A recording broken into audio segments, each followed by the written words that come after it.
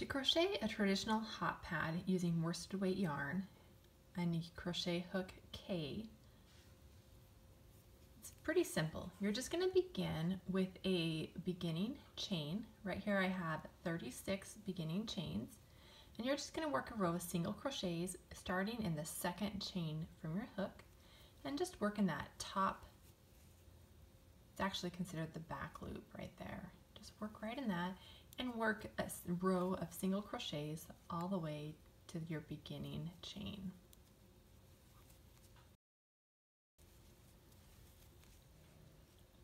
Okay, I'm at the end of the row and I have one chain left. Work your single crochet in that last chain.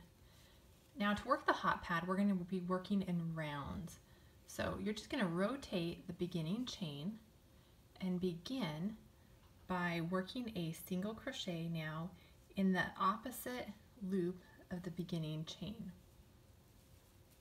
So there's one, just grab that other chain there. And after I've worked about 3 or 4 chains, I like to pull this because it's a little bit loose, that first one is. Just pinch that with your hand and pull that beginning thread. And that just tightens that up a little bit. Okay, and then continue working the row of single crochets to the end.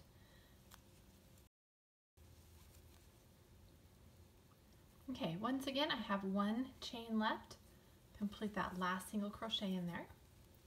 And now you have, this is the diagonal angle of your hot pad. We are going to work in continuous rows, so we're not going to join with a slip stitch in the top of that beginning chain. Instead, we're just going to work our next single crochet right into that stitch and just keep working all the way around your prior row to create the hot pad. As you do this, as you can see right here, this is already folded over, creating the corner, and as you work, that will just continue to come down. I'll show you some progress photos, and then we'll catch up at the end.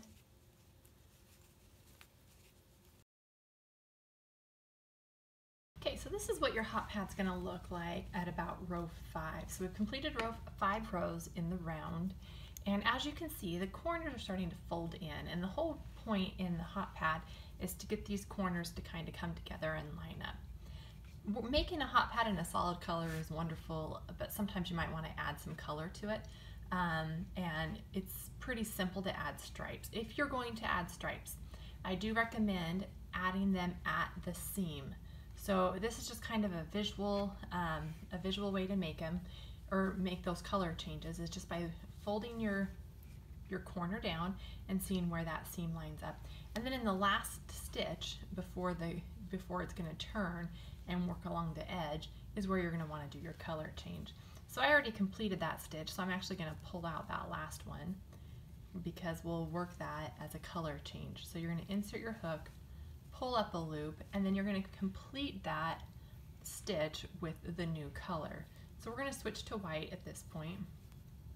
Pull that up, and I just like to bury my yarns as I crochet. So we're just going to go into that next stitch there and bury that beginning piece of yarn right here.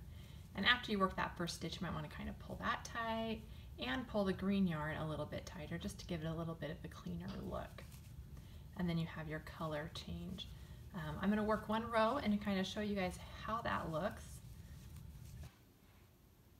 Okay, so we just completed one row. To make the color change look the best, if you're only going to do one row of your contrasting color of white, you're going to want to work an extra row of white. Otherwise, you're going to see the green kind of slide through here, and you don't want that. So go ahead and work one more white, and this will also, by working this extra stitch of white, it will also make the color change continue on the seam again. So as you can see, just that working that color stitch, that's not a very good example right there. But as you pull those colors tighter, it will look much cleaner. And I'll show you on my completed one what that seam looks like. So if you lay this down flat again, that color change occurred right at that seam again. And you won't really see it. There will be a little jog in the color change, but you won't see it because it is on that seam right there. So, all right, we're going to come back in just a few minutes when the hot pad is almost completed. Okay, our hot pad is completed, and as you can see, I've done multiple color change rows and then some sections of solid rows as well. You're going to know that you have completed enough rows when you lay your hot pad down and these seams line up nicely right here. If there is a gap between them, continue working another row until they do lay nicely. If they can't get them to lay down and they're like puckered up like this, it means you've worked too many rows and you should maybe take one of those rows out. So again, these are laying nice and flat, so we're ready to make our seam. I wanted to show you the color change rows. So as you can see, my color changes. There is a jog in that, but you cannot see it because it is right along the edge. So if you're looking at the hot pad from this direction, you don't really see that jog. And if you look at it from this side, you don't see the jog because it is right there on the edge. So it's nearly invisible. No one's going to notice that. So to sew up the seam of the hot pad, I like to do the mattress stitch just because it hides it and it lays nice and flat. So to work the mattress stitch, I just come to the edge and I'm working from the inside out. I'm going to put my needle through the top of that last stitch right there, pull it all the way through, and then I'm going to go through the top of the stitch on the opposite side and pull that through. Okay. And then I'm going to go into the next one, working from the inside out, and then on the next one, working from the inside out, inside out, going to the inside and out. And I'll do this a couple of them just to kind of show you guys what they look like. After you do about 6 or 7 stitches, as you can see they're very loose there, just kind of, I like to place my thumb on it, and that just ensures that everything's going to lay nice and flat. And then pull this yarn nice and tight, and it's just going to pull that down nicely. Okay, so once again, I'm going to show you guys here, going from the inside out, work under both loops at the top of that stitch, and then come down here and go from the inside out, from the inside out, from the inside out. We'll do 2 more and then we'll pull that tight. And you're going to continue working the mattress stitch. See how nice that stitch lays? You're going to continue this all the way across to the end, and then you're going to secure it with a knot and then weave in all your ends. Once your hot pad is completed, we're going to come back. We're going to actually make a coordinating one, come back with 2 hot pads and a scrubby, and we'll put together a little package. To begin making the scrubby, we're going to use Red Heart Scrubby yarn, which already has these natural built-in scrubby pieces on it. We're going to begin with a slip knot, and we're going to start with the beginning chain 2. So there's 1, 2, and now you're going to work, and this is kind of hard to see, so I'll do my best to show you. You're going to work 8 half double crochets in this beginning chain. So there's 1,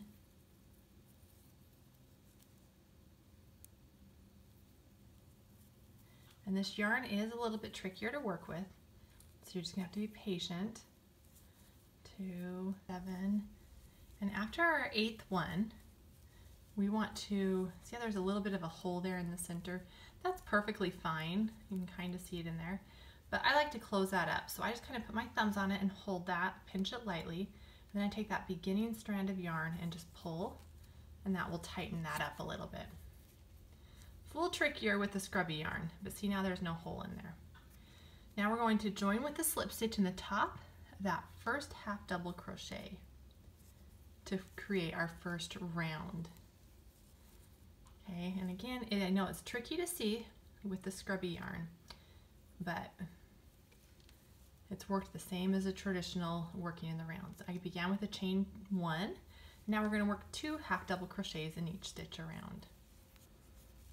Okay, at the end of the row, I'm going to begin or join with a slip stitch in that top of that first half double crochet again.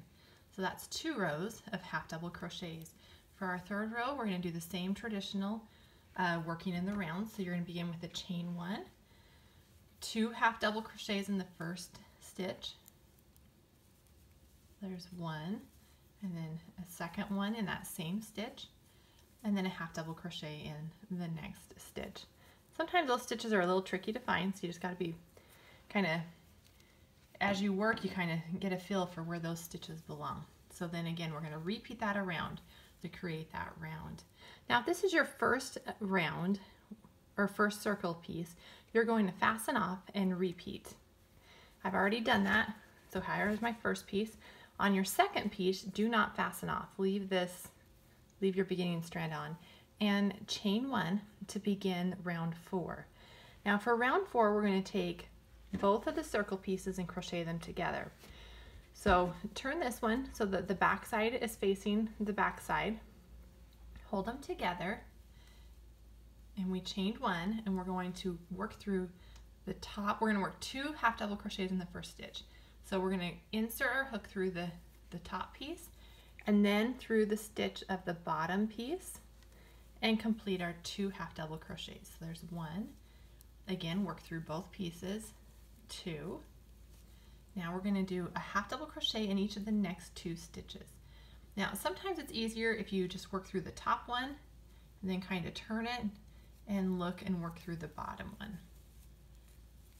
Okay, and then again, sometimes it works out fine, other times it's easier because it is difficult to see you using this yarn to kind of separate it and go around.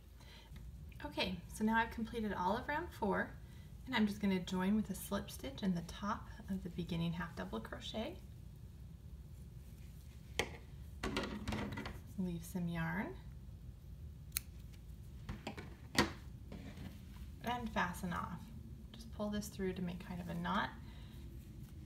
And then it is a little bit tricky, but go ahead and thread your yarn needle through here and weave your yarn through the end.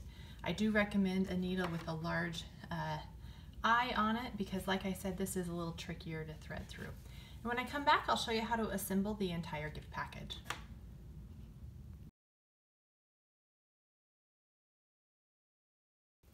Okay, so I have my 2 coordinating hot pads. They're both, I made one with thick stripes and one with thin stripes. And I have completed my Scrubby. These make a wonderful gift to a newlywed, as a housewarming gift, birthday, Mother's Day, teacher gifts, anything like that, or for yourself.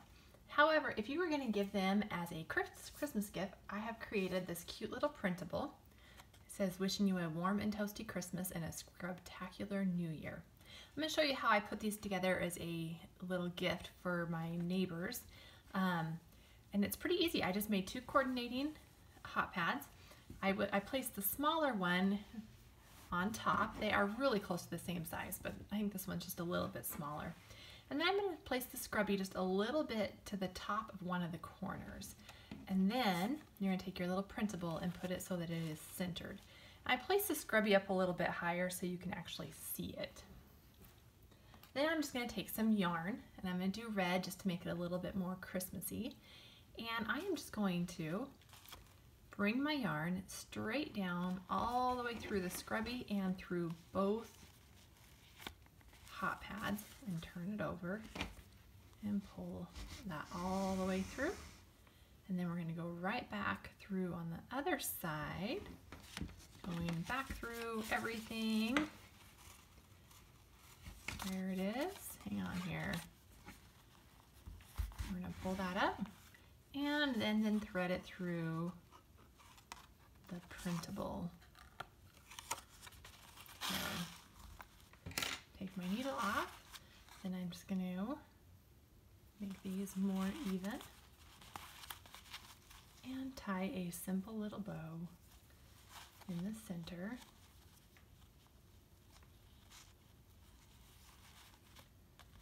And these printables are available on my blog, and that link is in the comments below or in the description below. So you can just go straight to my blog and print it off. And there is your cute little Christmas gift. And again, I gave these out to my neighbors, to my kids as teachers for gifts this year. And they're super cute, super nice, usable gifts. So again, that's 2 hot pads and a Scrubby. And I'm wishing you a warm and toasty Christmas and a Scrubtacular New Year. Thanks for watching.